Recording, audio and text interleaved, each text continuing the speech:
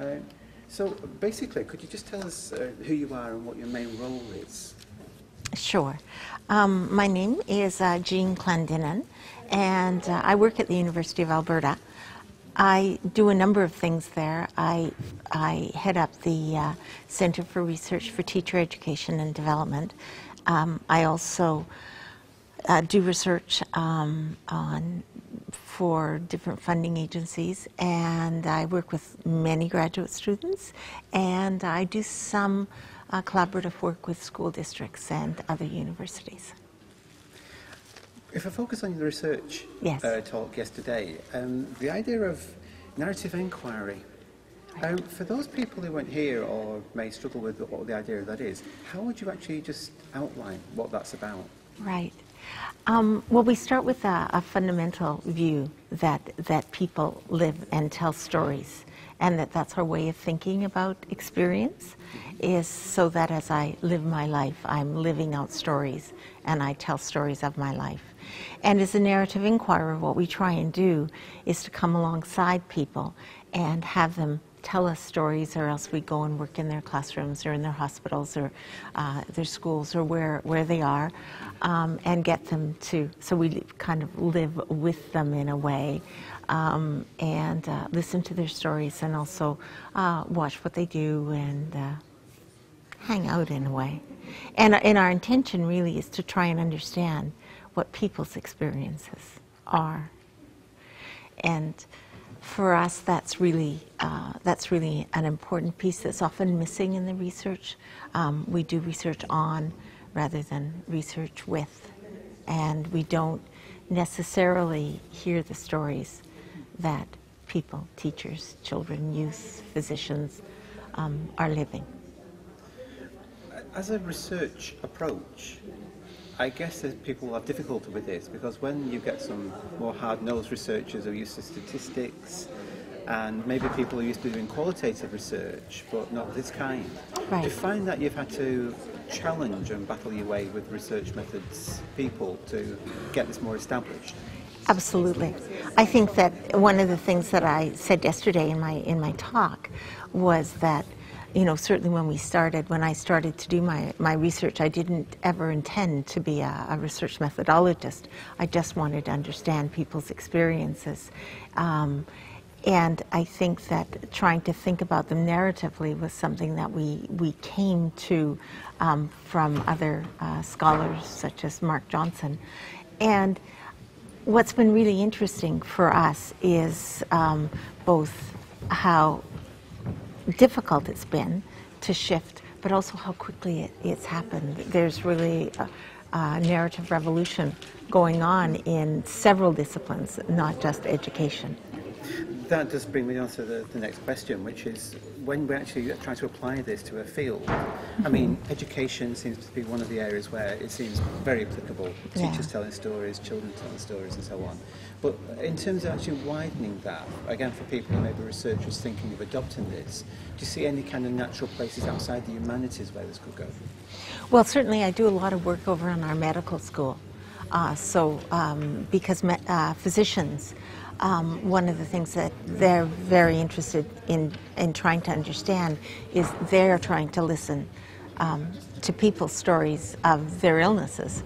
And so working with the physicians and trying to help them learn not to start with the diagnosis but to start with the stories of experiences has been very interesting. So I think that's been one of the areas outside of education. Certainly I get a lot of students, graduate students and faculty from other faculties like physical education and recreation and leisure, and they're very interested in the work as well, because they're trying to design programs and activities, and it's important to start from trying to understand people's experiences and what their hopes and dreams and intentions are, what those forward-looking stories are that they're telling about what they want, as we think about designing various kinds of programs. I suppose that's a kind of education as well, but it's certainly outside. And certainly we've been doing some work with people in geriatrics as well, who are interested in knowing how to work with our aging populations. That sounds like a very big project to take. Yes.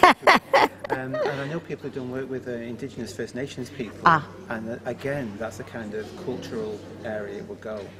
The very last thing I just want to ask you about this is that if you imagine there may be researchers seeing this and thinking, I like the idea, I'd like to run with this and give it a test.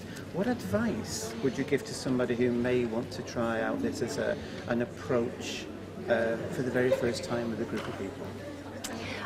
My advice always is you really need to start with yourself. And so we talk about autobiographical narrative inquiry.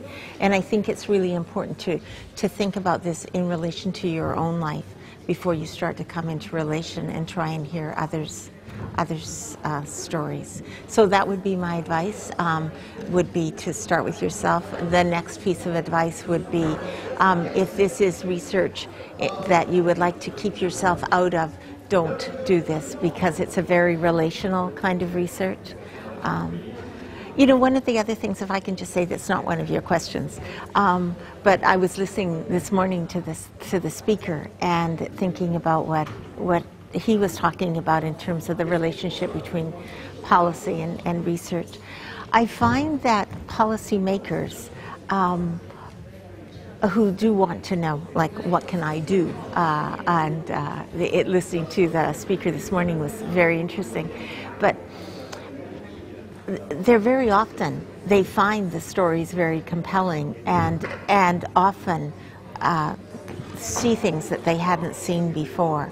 Out of the work that I talked a little bit about yesterday around early career teacher attrition, one of the things that was very interesting is when we went to speak to the policymakers in Alberta education, they were really interested, and I said, so one of the things you could think about doing very quickly is changing the language, the discourse, from retaining teachers to sustaining teachers in their lives. And it was fascinating. The policymakers said, we can do that right away. And of course, out of that, as we start to change the discourse, then many things start to change. So if we stop thinking retaining and start thinking about sustaining teachers in their life careers, that we start to think very differently about who they are. So it's interesting that sometimes we need to take particular care with the stories we tell, but that it is a kind of research that does influence policy in some fairly significant ways, if we can learn to have the conversations with policymakers so they can hear the stories that we're trying to tell. It's very insightful by the sound of it once you can get to grips with it, isn't it? Yes, it is. I was thinking when you were talking about policy, your questions about so what, who cares? Yes.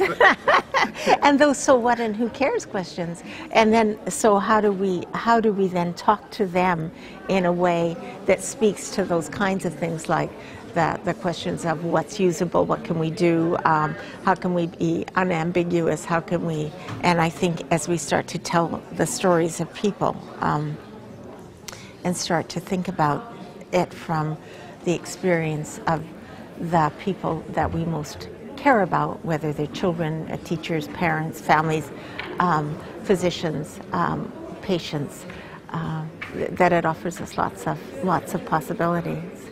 And if I could come back just one more time quickly, yesterday when I talked, I'm not sure it was clear, but the questions around people of Aboriginal heritage are particularly pressing, and the work of Sean Lessard and Sky Songmaker, they're both Aboriginal, people of Aboriginal heritage, and they have both taught me a great deal. But I think that they have also learned to see themselves as researchers, as long as narrative inquiry is seen as a way that they can engage in research. So many people of Aboriginal heritage have become interested in narrative inquiry.